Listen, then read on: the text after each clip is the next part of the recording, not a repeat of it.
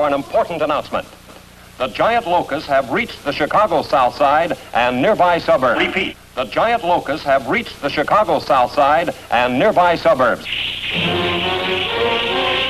Hold your fire, men! Fire!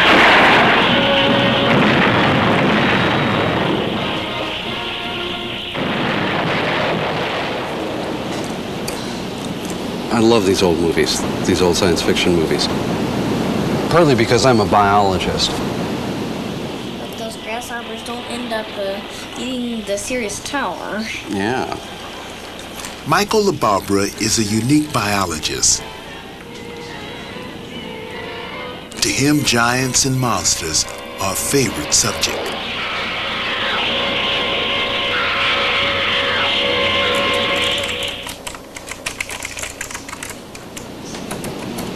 One aspect of what makes, I think, a really good scientist is keeping the curiosity alive and uncensored into your adult life.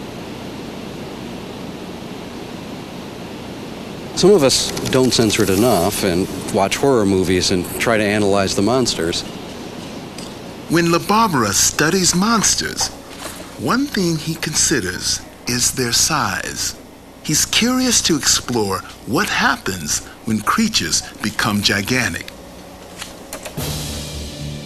For example, if you take a gorilla and blow it up to the size of King Kong, LaBarbera calculates that its bones would be enlarged a few hundred times. But its weight would increase more than 14,000 times. Kong, in other words, would have a gigantic weight problem.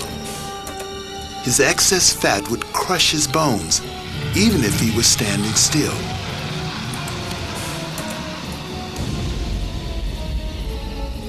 Giant grasshoppers would have a similar problem. In The Beginning of the End with the giant grasshoppers. As those grasshoppers walk down the street, you ought to see the legs visibly bowing if they don't exactly buckle because of the sheer size of their body. In this movie, Them, with the giant ants, the same would have been true.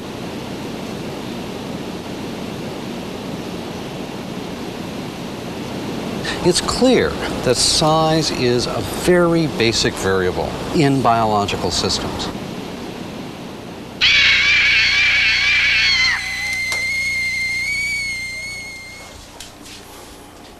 LaBarbera traces his ideas about monsters back 350 years ago to the Italian astronomer Galileo.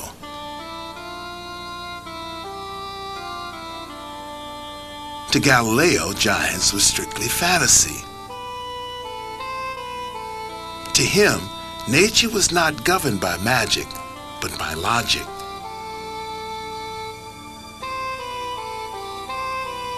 Galileo illustrated that when you increase the size of an animal, its bones would grow large, but its weight increases disproportionately.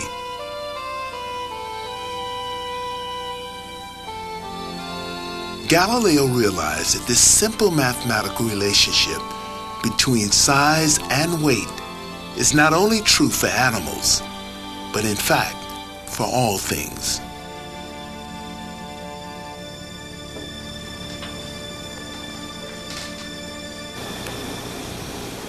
Take the sugar cube or any other shape and you increase it in size, making it larger and larger but keeping shape constant. What happens is that areas increase, of course, as you increase in size, but volume increases at a faster rate than area does. To see how this works, imagine a sugar cube that is 3 times bigger than a standard cube. The cube will be 3 times wider, 3 times deeper, and 3 times taller. The area has increased from 1 face per side to 9 faces per side. Area increased 9 times. But the volume has increased from 1 to 27 cubes. volume or weight has increased 27 times.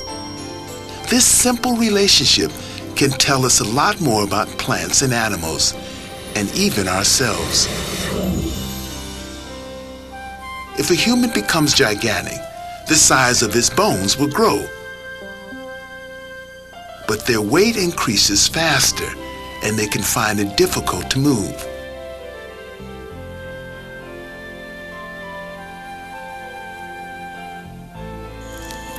Each species is a unique size, and mathematics tells us why an ant and a gorilla can't transform into giant monsters. To be a giant, creatures need to be able to carry a tremendous and crushing weight.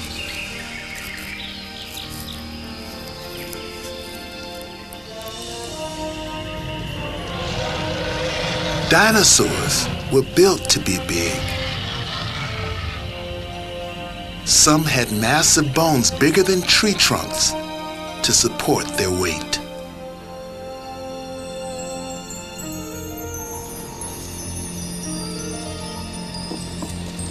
All creatures, large and small, do share one surprising thing in common.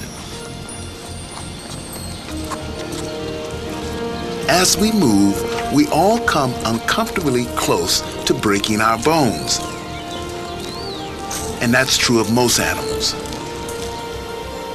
If you actually look at animals doing their normal behaviors, what you find is an interesting regularity.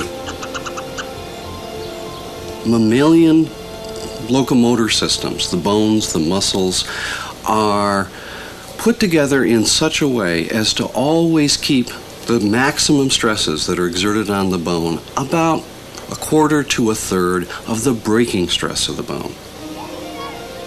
In other words, what they're doing in their normal behaviors is loading their bones to stresses that are approximately 25 to 30% the stresses at which those bones will break. And this applies across the board. Mammals as small as chipmunks to as large as elephants. This speaks to me of a real elegance of design. The tightness of the design is much tighter than an engineer would typically design a building or a structure, with very few exceptions. Engineering structures are never built to exert stresses so close to the failure stresses as we see used routinely in mammals. To keep stress from breaking our bones, all creatures do something incredibly simple. We shift our posture and change the way we move. What you see in a horse, for example, the horse would start out at low speeds using a walk, and as it moves faster, the stresses do indeed increase, but they increase up to this 25 to 30% of braking strength, and then the horse changes the way it moves. It moves from a walk to a trot. And when it moves from the walk to the trot, changing the way it puts its legs down and picks them up, the stresses drop. As it moves faster in a trot, the stresses increase yet again till we hit this magic 25 to 30%. And again, it changes its gait. It moves into a canter. Stresses drop again. As it moves faster in the canter, the stresses build up again until we have another gait change into a gallop.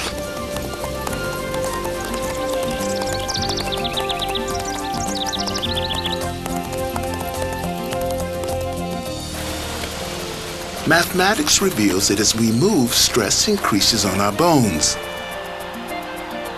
And to relieve the stress, we change our posture, the way we hold our body. Down, turn. That's it. Good. Let's try that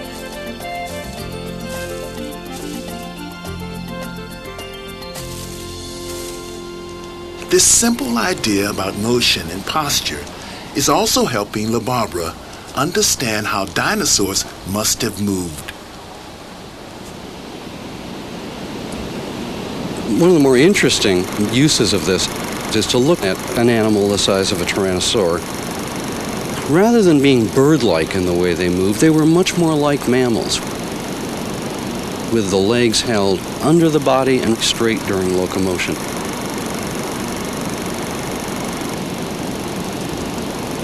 Mathematics is changing the way we understand these animals as having held their bodies, and thus changing the way we think about how they hunted, how they lived.